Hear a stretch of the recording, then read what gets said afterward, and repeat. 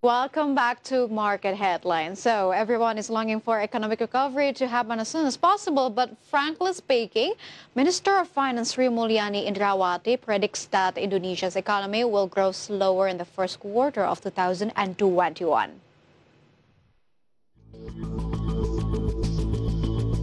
Pessimism hurdles the economic recovery in the first quarter of 2021.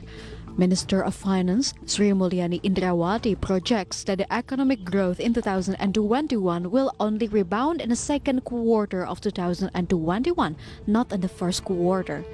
This is because the first quarter of 2021, the economy will be still under pressure as people purchasing power weakens.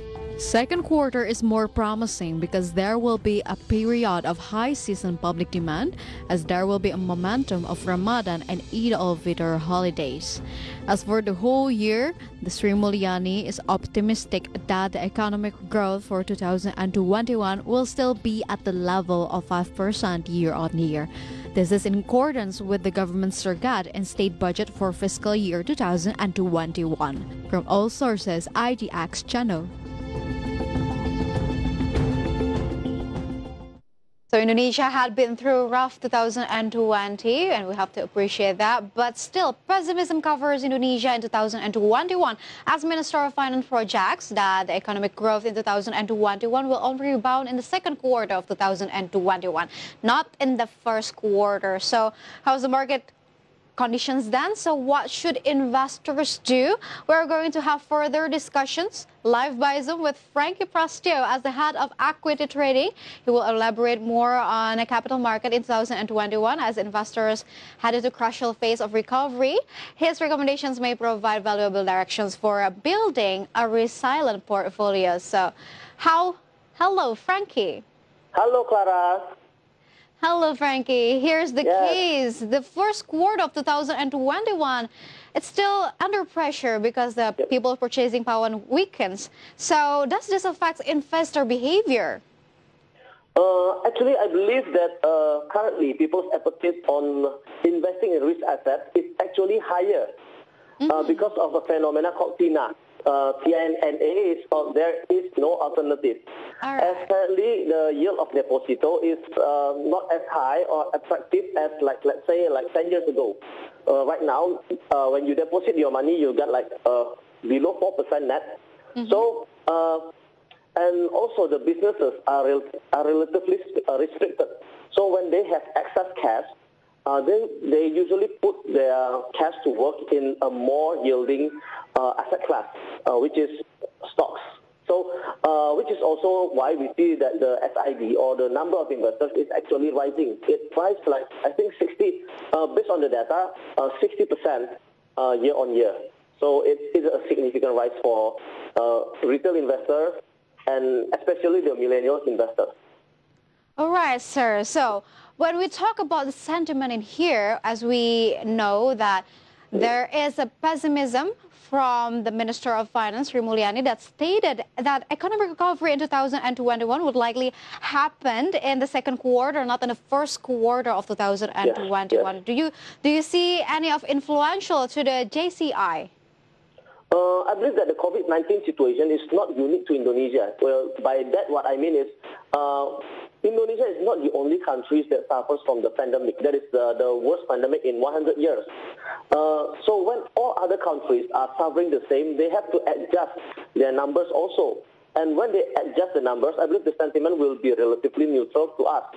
And the big thing for institutional investors are where to put the fund to generate yield, to generate higher yield, especially in this low interest rate environment. And on this, I believe that emerging market is especially a good place. It's a sweet spot in the market because our blue chip valuation is still relatively cheap, especially if we compare it to the other markets. And then the second one is we have interesting bond yield. For instance, 20% of investment grade bond, it is trading in a negative yield, and the vast majority is traded below 4%. And our surat utang negara is currently yielding 6.27%. So I believe that with that, we are quite in a good position to get investors. And then I believe that we are the fourth most populous country in the world, which means that Indonesia, the market is huge, and we have a really, really interesting growth story. So yeah. That's really interesting that you say that investors in Indonesia are paying attention to investment. I mean, we've been through a lot in 2020, but right now, 2021, people are going to the stock market and other investments. And of course, sir, when we talk about investors in here and flocking of investors in 2021, we can see that JCI rally this month. Well, despite the Santa Claus rally and the January effect, we can see that JCI movement is really fascinating these days. But as we know that JCI yesterday was closed at the red territory, and up to now, JCI was closed at the level of 6,300, which is in a red zone. Do you think that this corrections is health enough, or do you think that will be another corrections coming up? Okay, actually, our theme for Indonesia for long term is actually good, right? But as we can see that JCI has been rallied since the U.S. presidential election in the 3rd of November. It is from 5,100 to right now, I think 6,320. That means it has been rallying for like 25%. It is a significant rally in just a short amount of time. So I believe that a correction is to be expected. And about how deep the potential correction, it really depends on the market sentiment. Because right now, when the market goes down, it was because of the rise in COVID spike in the COVID cases. But on the other hand, when the year end of last year, we see the spike in COVID cases, but the market kept rallying up. So it really all depends on the market sentiment, and we believe that 6,000 will be a major support for JCI.